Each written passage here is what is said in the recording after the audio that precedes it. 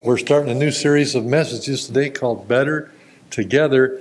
It's on the subject of unity, and I think it's the appropriate topic as our church transitions to new leadership over the next couple of weeks and months. It's huge that churches stick together, and that's our hope through this series of messages. Sometimes people ask me as I'm getting ready to wind down my time here, what are some of your memories? What are favorite books? What are your, best things that happen here? What are the hardest things? Stuff like that, little categories. And in my mind, I have favorite books. I'm trying to take home a book or two every day when I go home these days. And sometimes my books wind up in the dumpster, and sometimes they wind up at the public library. And sometimes I give them to people that I think might like them. But, nobody likes a lot of books in there cluttering up their house. I do. I like them. And thankfully, my wife's tolerating me taking some of my best things home. But favorite books. One of my favorite books is not a theological work or a Bible work or a biography of a great Christian, but it's the book called Band of Brothers. Maybe you saw the mini-series over the years. The book was written by Stephen Ambrose, and it's the story of Easy Company of the 101st Battalion in World War II.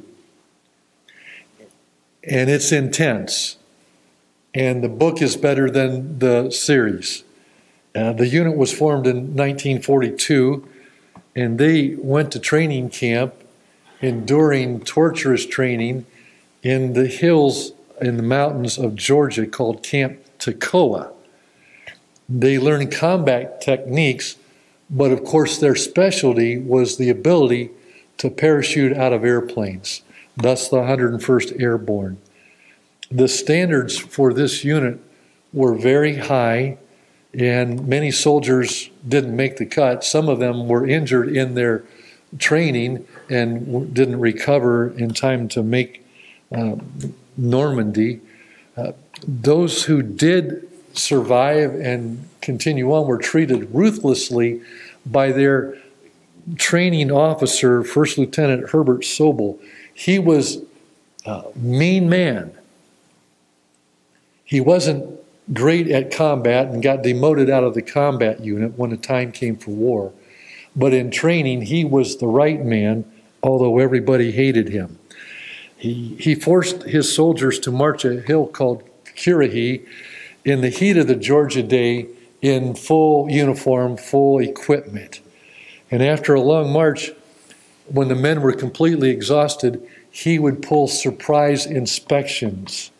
And he would find a minute problem wrong with one of the soldiers and make that soldier march the hill again. And every now and then when a soldier was found guilty of a minor offense and ordered to march again, the punishment just didn't fit the crime and everybody knew it. But this guy was demanding, and who could argue? And on one occasion the day was almost over, and he started out his march alone as the sun was setting. And the other men who were dismissed saw this injustice taking place and said, that's not right. They couldn't let their buddy march alone, so they grabbed their gear and their backpacks, and they ran to catch him, and they marched the hill together. They would do this together. And that was their secret of their battle experience. They would do things together. The movie description is tremendous. It says there was a time when the world asked ordinary men to do extraordinary things. Together, they would parachute behind German lines in Normandy. Together, they would spearhead attacks when called upon into some of the most resistant areas of German occupation. The Band of Brothers were ordinary men from small towns and large cities across the states, but they found that their greatest strength was in each other. And it is really the stuff of legends. I got goosebumps right now just thinking of some of the things I read and saw. But it is a perfect description for how God wants His church to be. Listen to these instructions. This is not so much a to-do list as what we're supposed to be. This is what God wants us to be. And Casey kind of referenced it already in his prayer time. This is from Ephesians chapter 4, verse 1 through 6. As a prisoner for the Lord, then, I urge you to live a life worthy of the calling you have received. Be completely humble and gentle. Be patient, bearing with one another in love. Make every effort to keep the unity of the Spirit through the bond of peace. There is one body and one Spirit, just as you were called to one hope when you were called. One Lord, one faith, one baptism, one God and Father who is over all, through all, and in all. It's one of those passages that you need to know and have marked in your Bible. In the first 3 chapters of his letter, Paul lets us in on God's big secret. The book of Ephesians is magnificent. He talks about this secret, this mystery that's now been revealed. And the secret is that God loves all people and wants all people involved and adopted into His family. All people from all walks of life, from all cultures. There are walls that divide us, though. But in Christ, the Savior unites us. So we have this new identity. Yes, we're from that culture and that tribe and that language. Yes, we are that. But we have this new identity and this new purpose in Christ. So God wants to display this message through His church. God would want His church to be a band of brothers and sisters, bringing the incompatible together to live in harmony. But you know, the church, the history of the church is filled with division. Sometimes when I get together with my buddy, who's a minister over at Northgate, John, we pray together and we meet together, and he reminds me, he says, Mike, how many churches are there in Buffalo? And when he asked me that, I'm starting to... He says, stop that. There's one church, right? There's one church. I want to believe that, but we don't act like that, do we? One church? Well, there were 2 men who were influential priests in the Catholic Church. They had been studious, and they had realized that the church that they served had wandered away from the truth. So the 2 men met together to explore their views. They were both leaders. They were both causing some issues in the overall Catholic Church. They were both kind of being looked down upon. So they met together to see what they would have in common. 15 issues. They worked through the first 14 issues. They agreed with each other completely on these first 14 things. The person of Christ, the atonement of Christ, the work of grace, the nature of the church, and on they went. 14 they agreed on. They came to the 15th point, the meaning of the Lord's Supper. Now, I would think that if we had 10 people stand up here today, they would probably all give slightly different perspectives on the Lord's Supper, right? What does it mean in Scripture? How do we apply it today? You hear the guys come up on Sunday morning and they give a different point of view, a different aspect, but it always boils down to the death, burial, and resurrection of Christ and what it means to us. That's where it always comes back to. Well, during this discussion between these 2 influential guys, they disagreed. Martin Luther said the body of Christ is actually in the bread and the juice. And Ulrich Zwingli said he thought communion was more of a memorial to remember what Christ had done for us on the cross.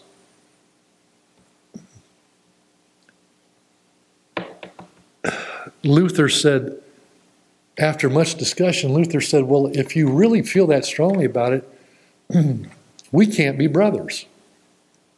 Zwingli said, what are you talking about? We are brothers. We're brothers in Christ already. But Luther said, no, I can't go that far with you on this matter. He couldn't accept it. And because of this one disagreement, this one point, two denominations were eventually formed. The Lutherans went through Germany and into the Nordic countries. The Presbyterians went into Switzerland. Of course, as you know, they both made their way to the U.S. eventually. Both groups loved the Lord. Both groups revere Christ. Both groups plan to go to heaven together because of the atoning sacrifice of Christ. Both groups actually practice the Lord's Supper. But this one difference of opinion divided the body of Christ, and it's what a tragedy. What a tragedy. But you know how it is. It doesn't take a lot to divide us. Ephesians reminds us that since you belong to Christ, there's a different standard. It is not about you anymore. It's a high standard to live up to. It's in verse 1.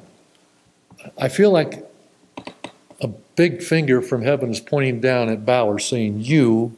I don't care what anybody else does and anybody else says. You live a life worthy of the calling you have received. You do it. It's on you. Get it done.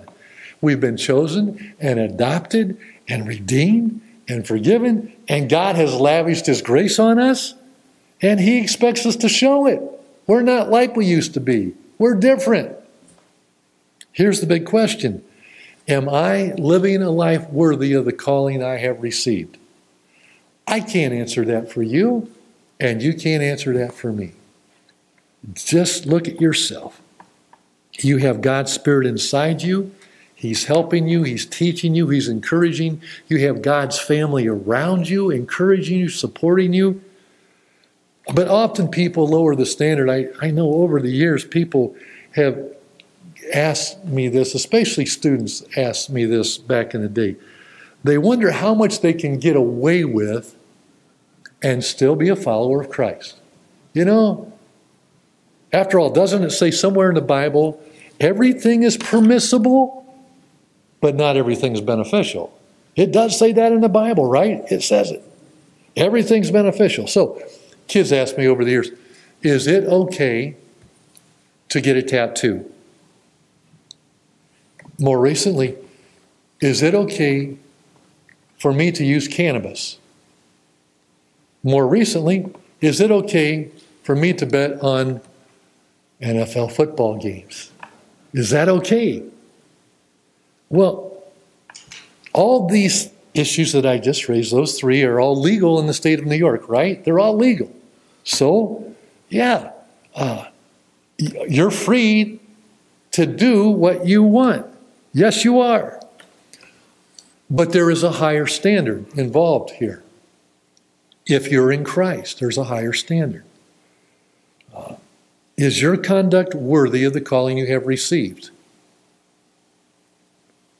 You get to decide, but as you decide, here's the deal. God wants to put His redeeming work in you on display for the world to see. You have been chosen and adopted and redeemed and forgiven. He has lavished His grace on you. He's placed His Spirit within you. So live a life worthy of that. And it's on your conscience. But live a life worthy of that. The Greek word for worthy is a pretty interesting word. I like word pictures. I'm not so good with the Greek, but I like the pictures that it describes. It means to be of equal weight. And it's the picture of a set of scales. I put Christ and His calling of me on this side, and I put my life on this side. The calling on my life is heavy, isn't it? It's indescribable. The cost for what has been done for me, it's deep. It weighs down the scale. Then I put my life over here, and am I living a life worthy of that calling? And so often when I examine myself, the calling is weighing down here and my flimsy life is up here. And how can I make it equal? What do I need to do to live a life worthy of the calling I've received in Him? God's redeeming grace versus my life demonstrating that I'm redeemed. Everybody gets to answer that for themselves. Okay, I'm not here to judge you. I got my own issues I'm working on.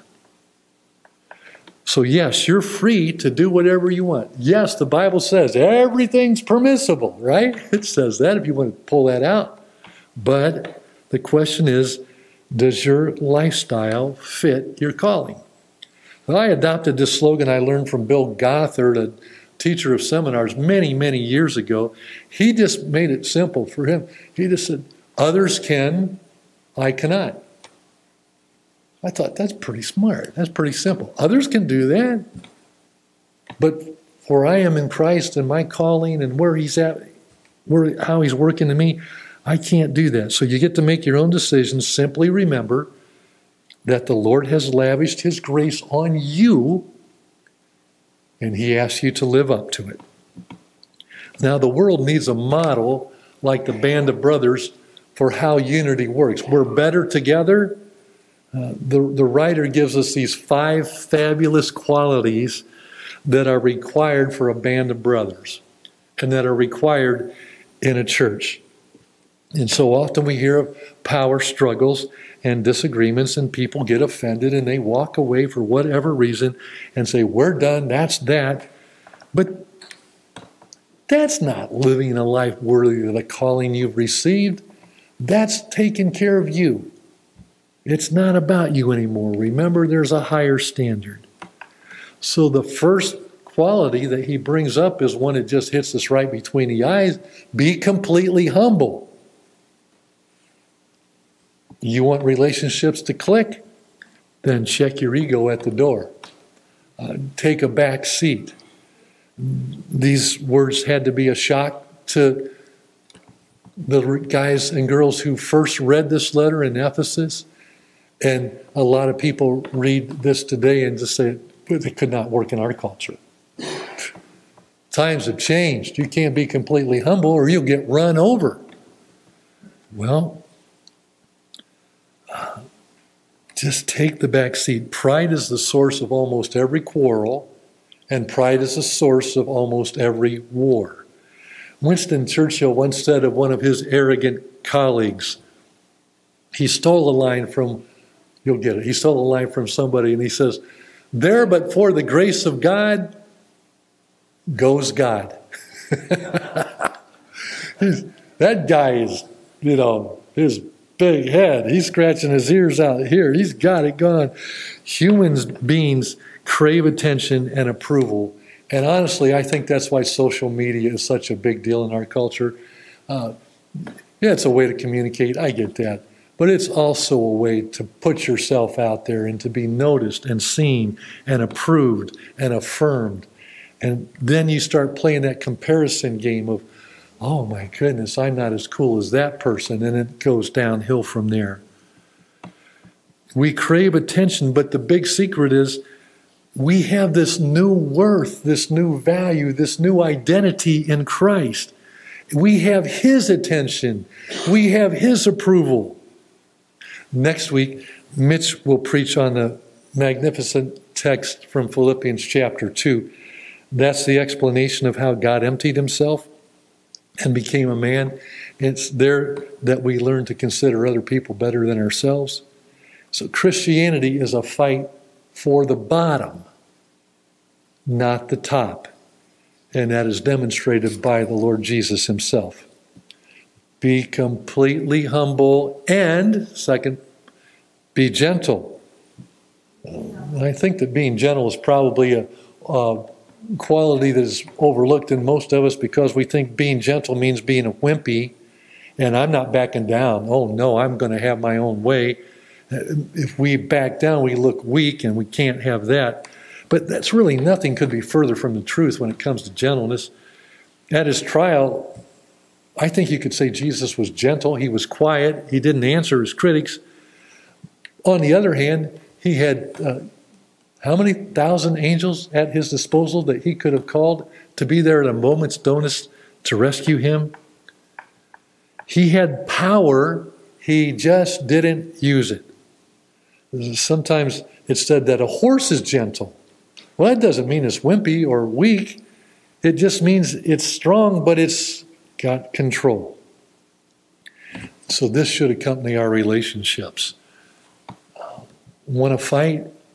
Just back off. We know you can fight. We know you're strong. But gentleness displays the work of Christ in us. Then the third quality is to be patient. This means to have a long fuse. Even Jesus became frustrated with his guys. You'll remember, he said in Matthew 17, "How long must I bear with you?" Yeah, sounds like a parent, right? It sounds like a parent. How long must I bear with you? But it doesn't take long for our differences to show, and it's very easy to throw up our hands and walk away. But the Lord urges us to come to a common mind, a consensus. And very honestly, that's one of the great qualities of our church leadership. An issue comes before our elders. There are 3 elders. There's never a vote that 2 win and one loses. They don't vote. Never have voted in many, many years here. It doesn't mean that we agree on everything. No, it just means that we're trying to come to a common mind on matters, a consensus. And it's hard. We come from different backgrounds and we see it differently. But we slow down and we listen and we back up and we reconsider and we respect, and we're trying to be completely humble and gentle, and we're trying to have a long fuse, and eventually, sometimes it's weeks and months, but sometimes longer, but we come to a consensus, a common mind. And it's a band of brothers because of things like that. Verse 2 also says we should be bearing with one another in love. Remember the anonymous poem from back in the day? It says it so well. It says, "To live above with saints we love, O Lord, that will be glory. But to live below with saints we know, well, that's another story." Yeah, there was a church, I told this probably 10 times over the years, but I still love it. There was a church that was holding a public meeting to decide if they should spend the money to buy a new chandelier. And the debate became heated, and finally an old farmer stood up. He could take no more of the nonsense. He said, "Look, I don't even know what the argument is about here. Half you people here can't even spell chandelier. And second, if we had a chandelier, 98% of you wouldn't know how to play it anyway.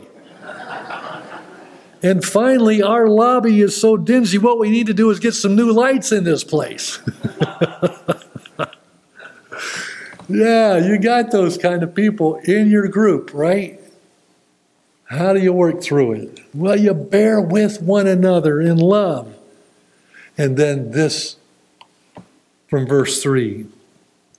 Make every effort to keep the unity of the Spirit through the bond of peace. And I would ask you, this is a test question when you disagree, are you making every effort? Are you making every effort to keep the unity of the Spirit? It's the obligation of everyone in the band of brothers, and it's the obligation of everyone in the body of Christ. And it often requires large amounts of humility and gentleness and patience in bearing with one another in love. Have you made every effort? The American Christian is frankly spoiled with all the options that we have. When we don't like something, we flee. And when we flee, we don't mature. We don't put together the one another instructions that we get from Scripture to pray for one another, to bear with one another, to forgive one another, to support one, to encourage one another, and there's like 15 of them. We don't do that because we just had enough and we're going to go our own ways. We don't make every effort to keep the unity of the Spirit because when we disagree, we leave. Deb and I, were most recently in Iraq, and we were in a mid-sized town there. We met a friend of a friend who knew something about us and invited us to go to church with him on Sunday morning, 6:30 Sunday morning. Sunday's a work day in that place. The days off for and Friday and Saturday. So as far as we knew, this was the only church that honored Christ in this mid-sized town. And we didn't speak the language, of course. And I'm talking about this is the only kind of Christ-honoring church that we heard of anywhere around. We went. It was very Catholic in style. In culture, the women sat in the back, and the men got the primetime seats down front. And that's how it was. And just us showing up there turned heads. Oh, there's some new folks here today. Cool. And I'm sitting with my friend, my new friend, and I can't really converse with him. All I know is when he stands up, I need to stand up, and when he sits down, I need to sit down. And, the Scripture is read, and there's a reverence there. And as I sat there, the Lord impressed on me not the many differences between us, but the things that we had in common. I started making this list in my head. These people love the Lord just like I do. They got up early to be here. It means something to them. They were very much in the minority in their culture. They had a history of suffering. They observed the Lord's Supper. They read the Word of God. They had a reverence and respect. They welcomed us. They came to meet us. As I said, Sunday is a work day in that culture, but many put their work off and came to talk with us and said, hey, do you have breakfast plans? We would love to have you come for breakfast. We would be happy to take you to our house. But knowing that would delay their work, our host decided that was not a good idea and we shouldn't do that.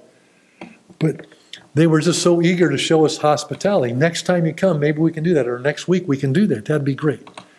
A line from an old song came to my mind as I sat there with those guys. I love you with the love of my Lord. I can see in you the glory of my King, and I love you with the love of my Lord.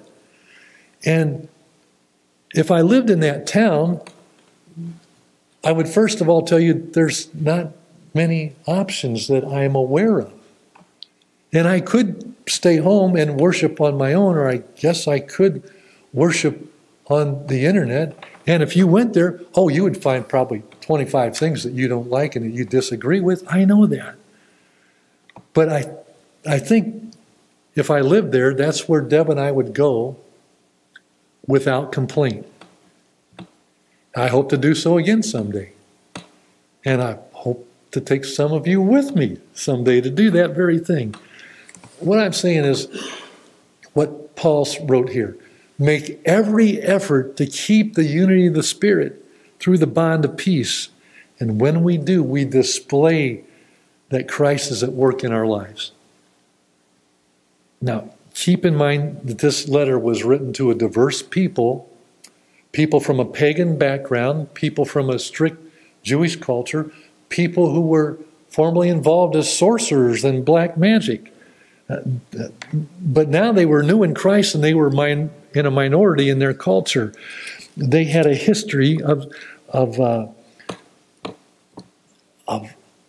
being tormented by the outsiders. There were all kinds of backgrounds there, but now they're in one church. How could they live in harmony? Well, you've heard this before, but you can tie the tails of two cats together. They're united, but they're not unified, right? They're together, but they're not together. So let's focus on the things they had in common. And I think that's probably where every disagreement should start. Okay, we disagree on this, but let's back up. What do you and I have in common here? Well, turns out there's 7 things that these new believers have in common, right? You know them. I bet you could tell them to me. We'll just move through them quickly, but there's one body. You've been adopted into the body of Christ now. And we're God's family, and we're in Him, and we're supposed to represent Him. We do not oppose each other. We work together. The body doesn't oppose other parts of the body. It works together with them. So there's one body. There's one Spirit. Having believed, you all were marked in Him with the seal, the promised Holy Spirit. So you have this new power inside of you. The Spirit helps us obey and preserve the unity. There's one hope. That means there's a lot of things that could divide us, right? But we live with this confidence in this purpose that God's got us. Our hope is in God Almighty and the Maker of heaven and earth. We have one Lord. Our allegiance is to the one who is head over it all. Our former connections become secondary because now we're in Him. We're not competitors. We're a band of brothers, and He's our leader. My granddaughter Sydney has drugged Deb and I into many musicals over the years. And I found that my favorite part of the musical, other than greeting her at the very end of it all, my favorite part of the musical is at the end, the chorus line. You know, when all the actors come out and onto the stage for recognition, and they grab each other's hands and they bow and the crowd claps, and the ones who are in the most obscure role and the ones who are stars in the lead role, they all join hands together. I love it. They take a bow. The crowd applauds. Parents are wiping tears from their eyes. That's my baby up there. And they worked hard to present this musical. And they did something together that's a beautiful thing. And they deserve our congratulations for their success. It's a beautiful thing. It's a picture of what God desires for His church. All of us coming out, and God's going, dang, you guys are good. Look at what you did together. Well, we share one faith going on here.